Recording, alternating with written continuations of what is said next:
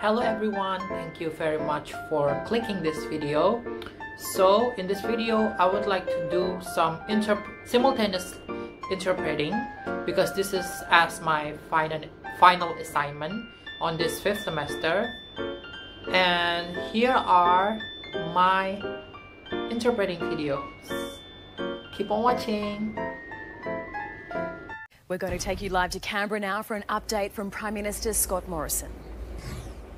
Up the National Mental Health Komisi Kesehatan Nasional sudah 2 bulan sejak pertama kali bertemu sejak pertemuan Kabinet Nasional.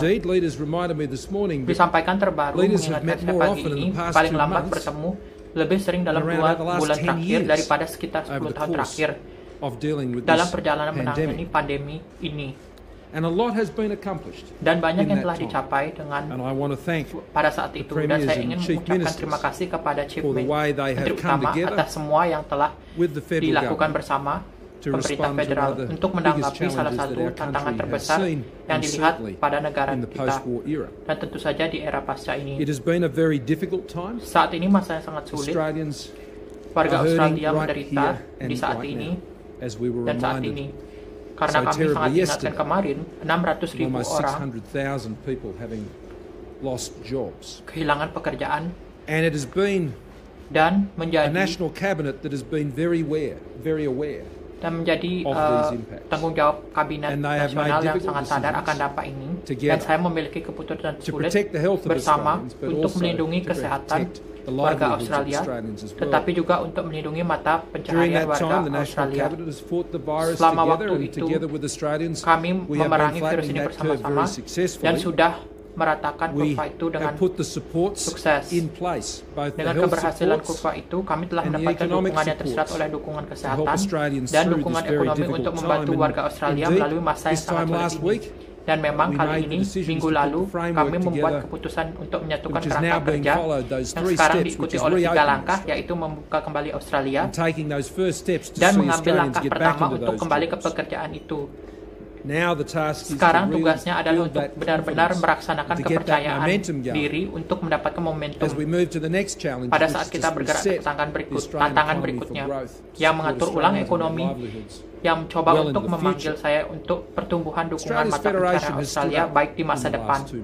Federasi Australia menonjol dalam 2 bulan terakhir, khususnya di Perdana Menteri dan Menteri Utama, dengan mengambil peran yang cukup besar, membawa kita untuk belajar pelajaran tentang bagaimana kita dapat bekerja sama lebih baik di masa depan, dan kita akan melakukannya lebih jauh tentang hal itu dalam beberapa minggu ke depan. Hari ini Kabinet Nasional ini diberi pengawalan Dr. Kennedy, Kepala Departemen Keuangan Dr. Laura, Kepala Bank Cadangan, dan kesempatan itu sangat penting secara singkat untuk mengetahui angka pengangguran kemarin, dan bagaimana kesempatan bagi Perdana Menteri dan Menteri Utama untuk berkomitmen untuk melihat, mengumpulkan bagaimana kita akan bekerja sama untuk mengembalikan warga Australia ke pekerjaan, dan itu adalah kurva yang sekarang kita kerjakan. Bersama ini, kita melakukan pemecahan bawah stabilitas setelah kembali ke pasar keuangan, sementara mereka rapuh. Mereka mengingatkan sangat fungsional perbankan kita.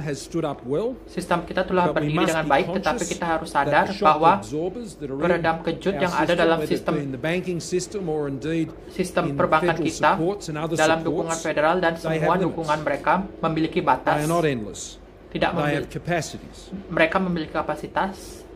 Dan penting bahwa saat kita bergerak maju, kita melanjutkan untuk mengkredit aliran sistem perbankan kami untuk mendukung bisnis yang mengambil keputusan untuk kembali 3 langkah untuk bekerja maju. 200 miliar juta dolar dipinjamkan kepada semua orang yang menetapkan harga dalam sistem perbankan bahwa 2/3 dari hipotek berada terlalu kecil. Dan bank perusahaan dalam sistem perbankan sedang menunda dan melakukan reevaluasi.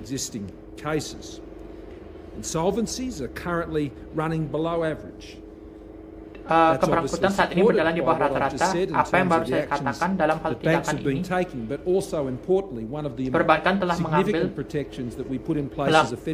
salah satu perlindungan signifikan yang kami tempatkan sebagai pemerintah federal sejak awal dengan perlindungan terhadap tindakan oleh kreditor, dan saya menentang perusahaan dalam kaitannya dengan mengejar mereka dan memaksa mereka untuk likuidasi. Dalam tambahan ini, untuk merespon dengan sangat baik, sistem pensiun dengan sekitar $11,7 miliar.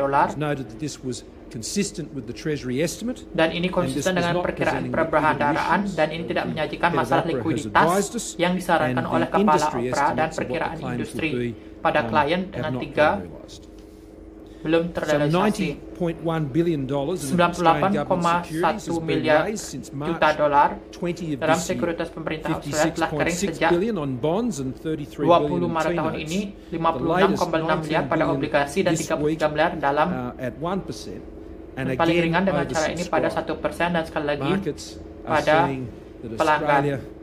Is a country that can be relied upon, and that is a good bet. In what is a very uncertain. That's all for it. I would like to say thank you very much for anyone who's watching, and especially I would like to say thank you to our beloved lecturer, Miss Sang Ayu Isnu Maharani SSM Hum. Thank you very much for guiding us through this 5th semester in this practice of interpreting classes. For me personally, I really love learning in your class, and thank you very much for anything you gave for guiding us to be how to be a great interpreter, what it needs to be an interpreter. So that's all. Thank you very much, and I would like to say apologize if there are any mistaken words, translation, or actions that I made. And yeah, that's all. Thank you.